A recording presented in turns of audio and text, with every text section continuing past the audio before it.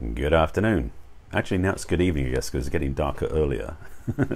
Welcome to episode number 901. Yes, I broke the 900 barrier achievement level yesterday. Topic today is about compromise, and how compromise is a losing proposition in a relationship.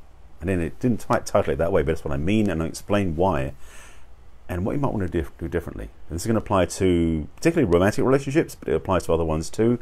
Also will apply if you're single, about what you're planning ahead for.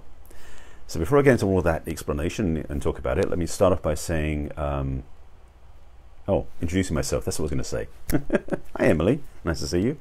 My name is Barry Selby, and I am an inspirational speaker, spiritual guide, love and relationships expert, and author of the best-selling book, 50 Ways to Love Your Lover, a book for singles and couples, men and women. I'm very adamant about my book being a good book because I wrote it.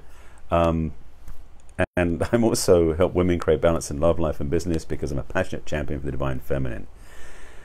That's what fuels my work with women, and also what inspires these talks starting almost 3 years ago, called Messages from the Masculine Inspiring a Feminine Heart. Today, we're at episode number 901. So there's a bunch of these out there, and I'll tell you at the end we can watch the replays. This is a Facebook Live first, which is why if I comment on people, if I respond to people on the broadcast and you can't see them, it's because you're watching it somewhere else, and I'll tell you where else you can find it at the end of the broadcast. And I'm also going to drop some links at the back end, I got a feeling, because this talk's going to lead to something, I'm sure. So I'll let you know ahead of time. Stay tuned for that. So, I was thinking about the word compromise today. I was actually reading a post about compromising something. I can't remember what it was exactly, because that wasn't the relevance. It was actually this point that's coming up that I want to talk about. Compromise has been bandied around a lot of times about how in relationships it's important to compromise, to have give and take, and really come to a place of settlements. You work things together, and that's the word that bugs me right away, settlement. In fact, I think in the dictionary that the word compromise translates to settlement of differences, or to come to a common understanding that is kind of the lesser of the greater good. The way I envision it, and I may be wrong on this, so just bear in mind this is my perspective, so if you have a different perspective, it may not be the same one, is a compromise means bringing down to a low level, not raising to a higher level. And that's where the problem is. Right there, lowering versus raising in relationship is one of my pet peeves. My feeling about relationships, as you may have watched any of my broadcasts, is always about raising the bar, lifting things up, being your greatest good, having a win-win situation. And that's another reason why I think sometimes compromising is a lose-lose, not a win-win.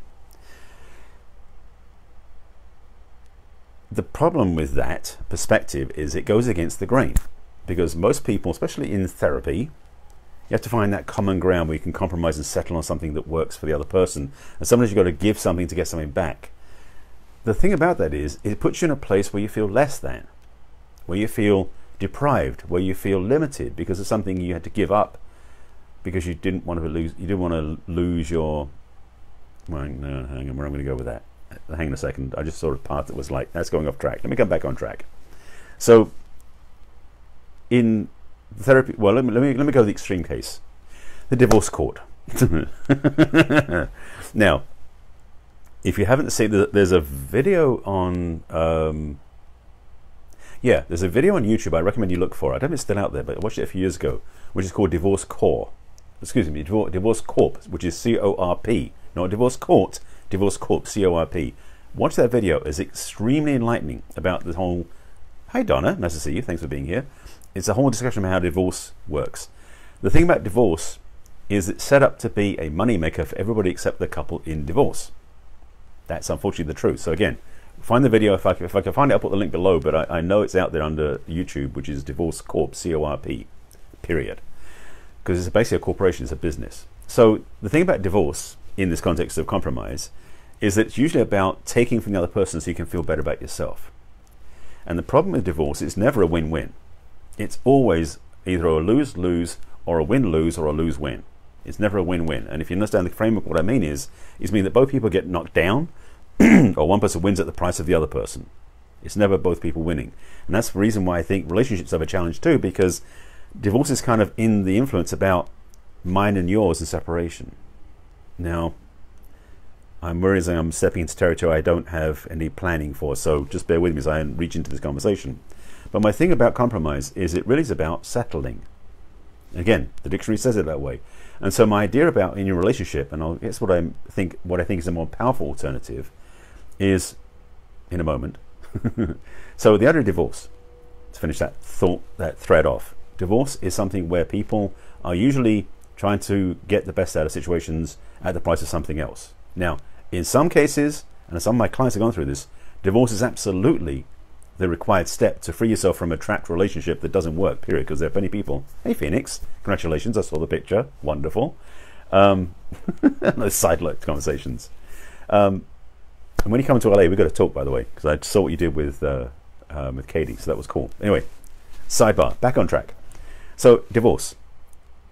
For most people, may not be aware of it. Maybe it's an LA. I don't think it's an LA thing, but certainly it's more West Coast, I think, than anywhere else. There's another thing available when you're separating a relationship called mediation. And mediation is not promoted very well because there's not a lot of money in it. It's a fairly low investment for both partners, but you get to mediate the best way out of a relationship so you can leave in a clean way. Divorce is someone's going to have to give up something and compromise. So for me, there's such a powerful, potent space for, awesome Phoenix, but space for changing how we do things. Now let's back up into a relationship, because divorce is a lot further down the road for than most people look. Because that's the other problem, by the way. Divorce is not usually planned ahead. No, I'm not going to go there. So, so in relationship, the temptation, well, I won't say the temptation because it's like everyone's relationship is different. So let me speak more of a global explanation for this. In relationship, for many, many people, they're usually in it on one of two ways: what they can give or what they can take. It's really about how they can grow themselves. In fact, most people in a relationship are not usually looking to the relationship they're in as a place where they're going to thrive and grow themselves. It's usually about what you can do for the other person, or what you can take from the other person. And that inequality, that compromise, that settling, as I called it, is where people lose out in relationship. As I said at the beginning, for me, relationship is about how much you can expand and grow to be better than you've ever been before. And having everybody, both people, everybody? It's two people in a relationship in my conversations. Having both people benefit from being in the relationship without taking from each other, where both people grow and thrive and express and become more of themselves, and the relationship thrives because of that, is the way I've talked about before, is that relationship is like a gestalt. And gestalt, the definition from Fritz Perls, is the sum is exactly two people. Hey Phoenix, I've got friends in LA who are polyamorous, so that's a whole other conversation. Not my preference, that's what they do. So so the gestalt from Fritz Perls is basically where the whole is greater than the sum of the parts. And for me, in my languaging, in my coaching, in my work with my clients, and what I recommend for everybody in a relationship, is that a relationship, yes, well, yeah, you're exploring that now, I know, which is wonderful. So the idea in relationship is the relationship grows and thrives because of the participation of both people. So if you're in a relationship that is growing and thriving and becoming greater and greater and greater because the two of you are contributing to yourselves and each other, there's no room for compromise. Because compromise is a lessening, as I said. It's like stepping down, not stepping up. And my invitation, my encouragement, my message is about becoming more and more who you can be. Relationships have lots of purposes in lots of ways. I've talked about this many times over my 900 broadcasts. And one of those is that it gets to show you who you really are. Yes. Exactly, Phoenix.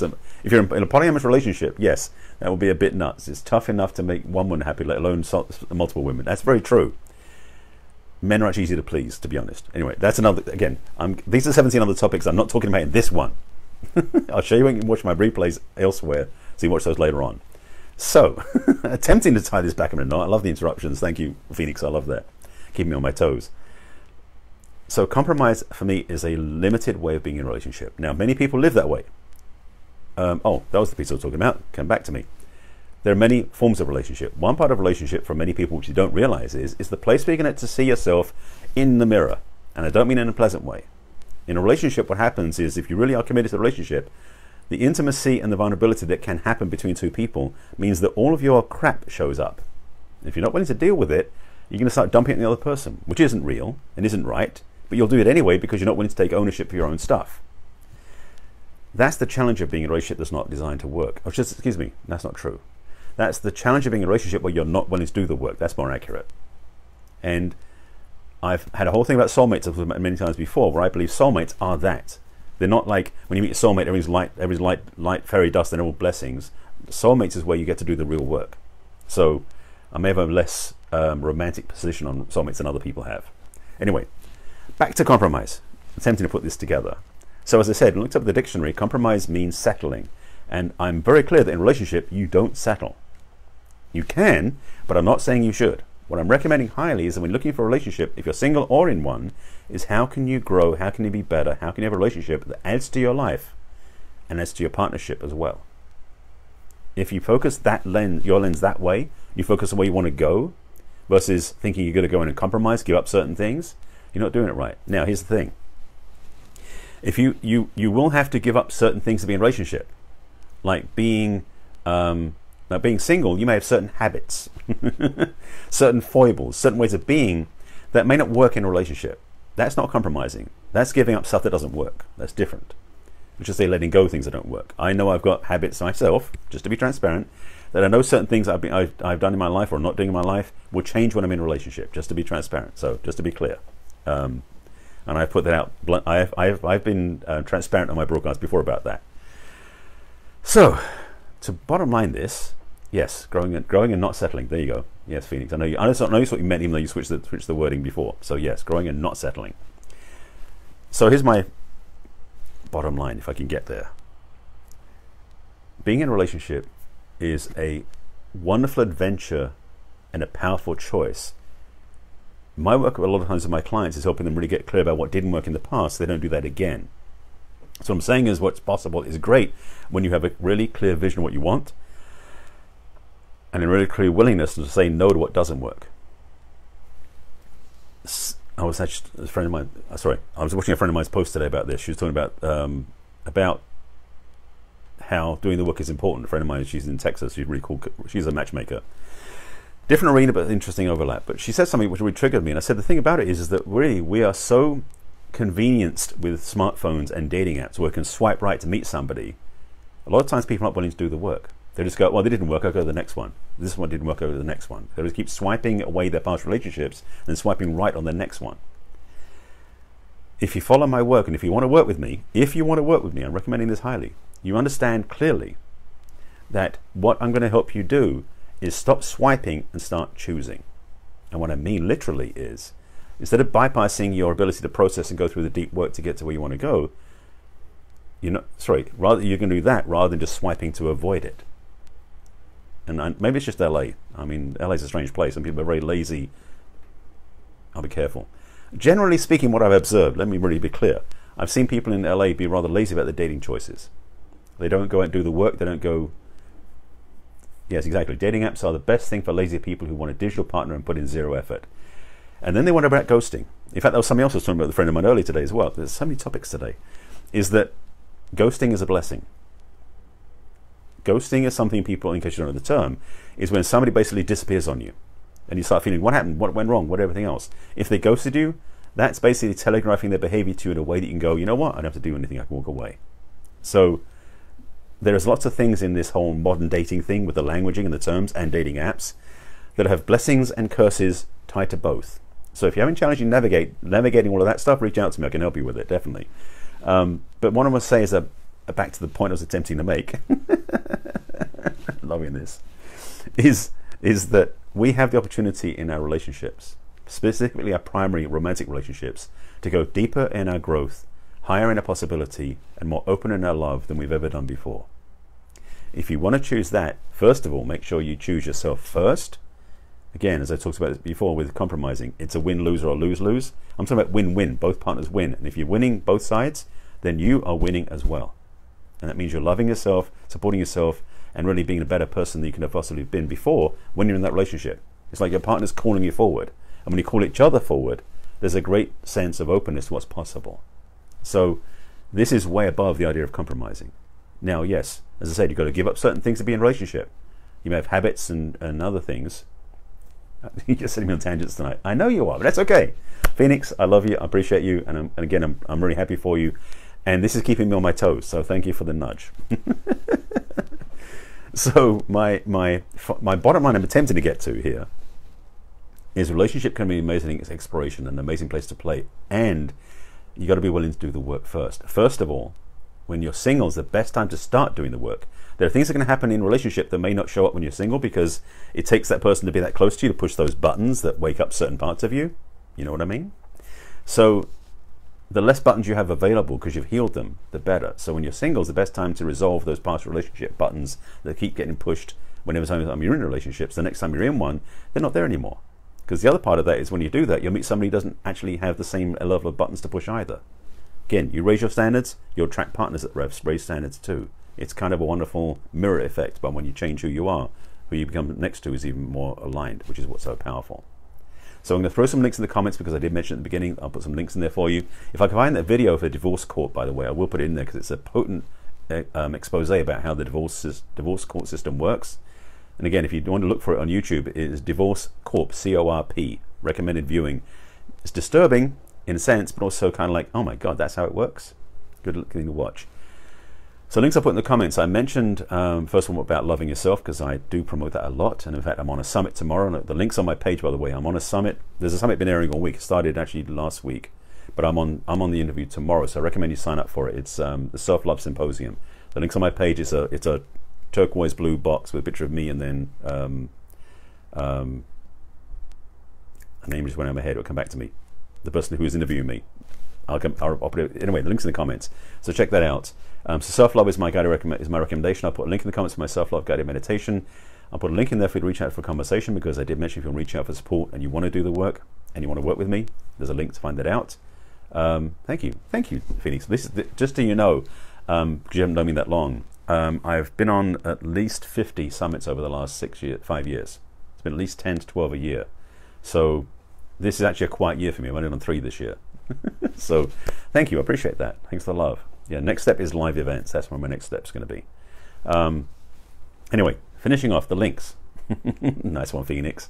So the links, again, self-love, a link to talk to me. I'll put a link in the comments for my Thriving Through the Holidays because right now, this time of year, by the way, in case you hadn't figured this out, if you're in a relationship or you're single, this is the most challenging time for people to go home for Thanksgiving, to go and see family.